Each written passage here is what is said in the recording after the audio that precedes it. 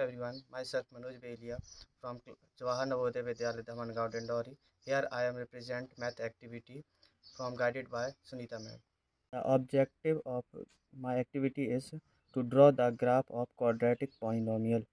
As we know that general equation of quadratic polynomial is ax square plus bx plus c. If a is greater than 0, then the graph of quadratic polynomial is upward direction. In the first graph, number of zeros is 0 because it does not cut the x-axis anywhere. In second graph, again a is greater than 0, so graph is upward direction. And number of 0 is 2 and both are equal.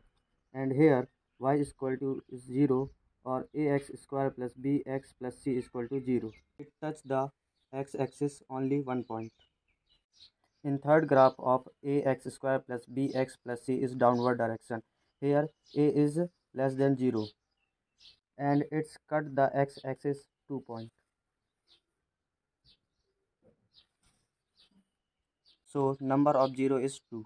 So graph of each quadratic polynomial is form of parabola, and if a is greater than 0 it is upward, and if a is less than 0 it is downward. This activity helps in understanding the geometrical representation of a quadratic polynomial and finding the number of zeros of a quadratic polynomial.